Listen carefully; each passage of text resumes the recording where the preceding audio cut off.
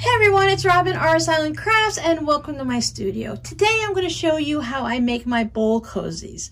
Now I do have a live stream video that you can watch that goes into a little bit more of a discussion about it, but I realized I don't have a standalone video. So I wanted to make a bowl cozy video, so if you need to come back and refer to it like I sometimes do, you don't have to fast forward and rewind through a long live stream. You can just come straight to this video. I will go ahead and pin in the first comment of the comment section that live stream video, so if you'd like to go back through and just hear the discussion, and I also in that video show you how to round your corners. Bowl cozies are relatively quick to make. You just need a couple pieces of fabric and a couple pieces of batting and a little bit of time, and you'll have a wonderful gift for your friends and family. Let's get started.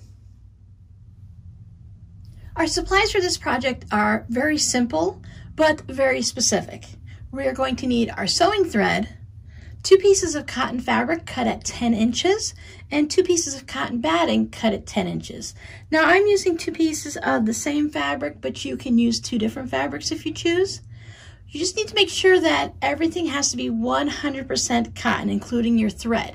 Your fabric can't have any of the little bits of metallic in it or the glitter, and your batting can't have any of that scrim, which is a type of glue that they use to hold certain battings together. There is 100% cotton batting with no scrim, or you can buy the special zap and go batting or something it's called, and it's meant specifically to go in the microwave. We can set our regular fabrics aside for a second. We're going to work with our batting. We're going to make a few marks on our batting that's going to help us to put our quilting lines in, create our darts, and then we'll sew it together. If you're going to be making more than one, you can either purchase a template or a special ruler for the bowl cozies.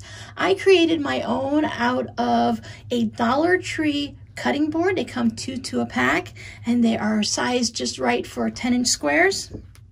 This just makes it really quick and easy to draw the darts when you're going to be making these. I'm going to mark both pieces of batting the same exact way.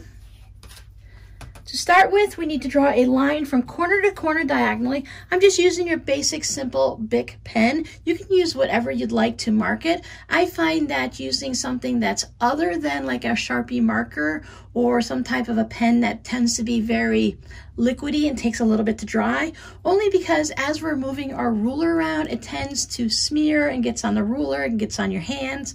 So you can use any type of a sewing marking tool or just your basic pen.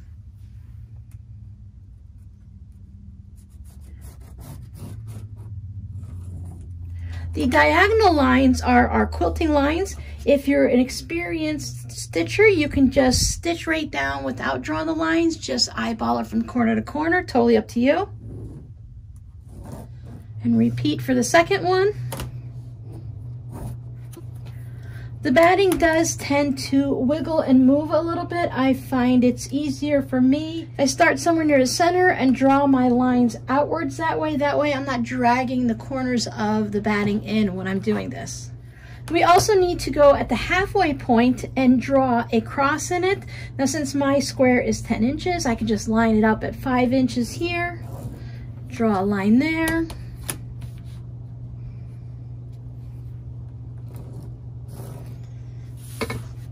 Repeat for the second one.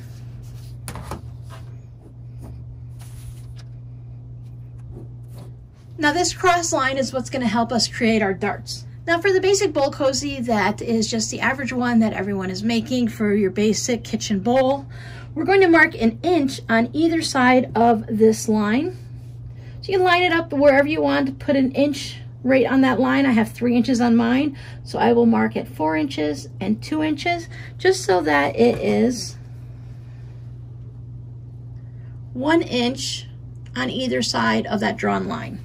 And you're going to repeat that on all of your cross markings. And to mark the bottom of the dart, we're going to want to go down 2.5 inches from the top of our batting and just make a little line there on our cross.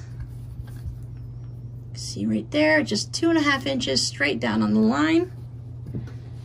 And you will mark that in all 8 spots.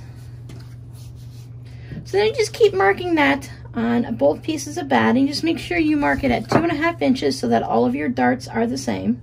Once we have that done, we're going to play connect the dots. We're going to go from the 2.5 inch mark and we're going to draw a line to the 1 inch and then to the 1 inch. And that's going to give us that triangle piece for our darts. See how that is there? And again, mark it on both of them all the way around. So now you can see we have everything marked. We are only going to be paying attention to this diagonal line and then our darts. We no longer need the rest of that cross. So put your fabric wrong sides up and put your batting down on each piece so that you can see all of the markings. I like to add 4 pins to mine just to hold it in place to keep it from moving. If you don't have a problem with your batting and your fabric moving, you can just go ahead and skip that. I just made sure that I didn't go anywhere near the diagonal line so that I don't have to move them while I'm sewing. Then we'll take this over to the sewing machine and we are going to stitch on that X. Straight down that way and then straight down that way. So you're going to have an X on both of them. I'm going to use an orange thread so that it kind of matches, or you can use any thread that you want. It can be something that highlights it or something that matches it. I just want to hold my batting and my fabric together so that it's easier to use as a bowl, and once you start washing it, it won't separate and the batting won't bunch up in weird places. If you'd like, you can use a walking foot or just go ahead and use your standard sewing machine foot. When you make your stitching line, you can go ahead and use a specialty stitch if you'd like, just to add a little bit of fun to it. Our next step is going to be making the darts. We want to match up this point here with this point. So bringing it right sides together so that our darts on the inside can line it up at the corner. Here's your point. Then just follow to see if that line matches up with the same line on that side. You put a pin or a clip in it to hold it. I like to pop a clip in it just so that I can do some assembly line sewing and just do one right after the other. It's really great if you're making multiple bowls for gifts and you're making more than just one. So I will continue to clip all of these and those. You can already start to see your bowl taking shape. So I have both of them done the same way. And when I take it to the sewing machine, I'm going to use the same stitch length that I've been using all the way throughout, a 2.0. You want to stitch from one point to the other, back stitching at both ends. This end right here is the most important. If you want to just sew off that end, that's okay. For me, I find it's easiest to start here, back stitch, and then sew off the end. That way I don't have to worry about making sure I've caught both pieces and if they're not crooked, because I'm starting right at the fold and then I get that back stitch. And I will do that to all 4 on this one and all 4 on this one. So I have all 8 darts sewn, 4 for each portion of my bowl. Leaving about a 1/4 inch seam allowance. You can use a ruler and a rotary cutter if you like, but I just try to be careful and I trim it a little bit extra so that we don't have that bulk inside our bowl.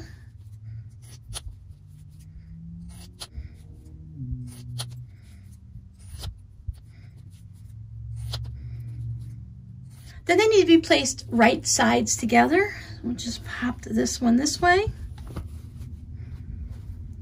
Line up the corners and line up your little darts.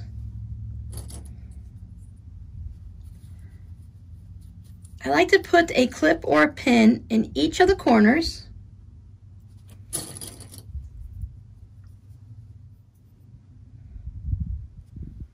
Because of the shape of the bowl with the darts, I find it easier if I go ahead and pin or clip it just to hold it together so when I'm at the sewing machine, I don't have to mess with it at all.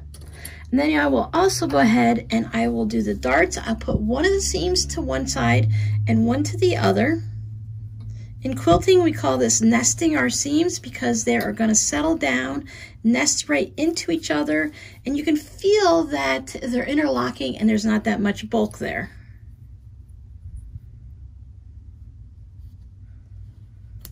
Pin or clip each of your darts.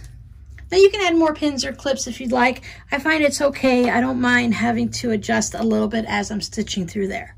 The next thing we do is we're going to stitch around this outer edge, a 1/4 inch seam allowance to maybe a 3/8 inch seam allowance, but we need to leave an opening about 1.5 inches or 2 inches. And I like to leave mine in between a dart and a point because it would be hard to flip it and turn it if we did it right at a dart, and it would be even harder right there at that point. You could put a couple extra pins here or mark it like that. I'm going to start just before this dart, back stitch, and then I will stitch all the way around, pivoting at the corners. So you're going to go down just a little bit because it takes it down into that V, but if you straighten it out just a bit like that, you can see you can go almost perfectly straight. So you just go down here, and when you hit that stitching line, you just pivot and go back up there. Hit the stitching line again and pivot and come down there. So go all the way around and leave that opening. So there is my opening, stitched all the way around. I remove some of this extra batting and fabric from the corners just to keep the bulk out, so that when I turn around the corners, they won't be a little weird misshapen things. So I trim mine close to the line, but not super close. I don't want to have to worry about those threads breaking or anything happening where I might accidentally cut into it. Just have to reach into the inside. You can use hemostats if you'd like. Go back to one of the corners back there so I can just pull that out and start the process. You don't want to pull too hard because you don't want to tear your stitches. This is why we back stitched at the beginning and the end, so that while turning this out the right way, we don't pop those stitches. If we popped them, we would just have to have a bigger hole to stitch close. If you went past the corner or you went into the dart area, then you would just take it back to your sewing machine and re-stitch it. You can use anything that's not super sharp to pop out your corners. I just use a size K crochet hook. There are point turners that you can purchase, and I'm just being careful. I don't want to force it all the way through. Like some people like to use a pair of scissors if your tip isn't super sharp, but I tend to push that all the way through. I never really get my corners out to be super sharp with all that extra batting and such in there. I'm just happy if it's just a little bit rounded and I don't have a big dimple in that area. So it really looks like a big mess. I take it over to my pressing area, match it up, roll it down a little bit so you have your seam right on the edge. Give it a good steamy press, tucking in this section here as you go. You can put some pins or clips in there. When I take this over to my iron and press it, I tend to just put my hand in here and find this little section there so I can put my iron in and give it a nice press, and I just work my way around. It's really a little bit difficult to hit every single spot, so you just want to hit as much as you can to make it easier for your next step. Now we're going to go ahead and stitch around this and get it all closed up. You do have a bit of bulk in here, so some machines might have a little bit of a problem. If your machine doesn't like stitching through all this, you can just hand stitch this closed right here, your little opening from when we turned it. Hand stitch that closed and that'll work. By putting the top stitch along here about 1/8 of an inch, depending on how wide your seam allowance is, you just need to make sure you're closing up this hole. And just like when we stitch the two pieces together, we will stitch around here. When we hit these little pivot points, we'll just pivot and keep working our way around our bowl, and then back stitch when you get to the end. There you go. All stitched around. You can do a fancy stitch around there, but sometimes stitching around these bowl cozies is the one thing that the most people I talk to struggle with. So it might just be easiest to do a straight stitch and save any fancy quilting for another project or for the X. Then you just put your bowl in. That's going to help you shape it. And then you can always tuck down your little edges, and then that gives you your bowl cozy. So again, it's reversible. I have the same fabric on both sides, but maybe if you want to make it last a little longer in between washes, you can switch to the other side. So I hope you've enjoyed this video. Your scrappy word for today is orange. Thanks for hanging out with me, and I hope to see you in the next video. Bye!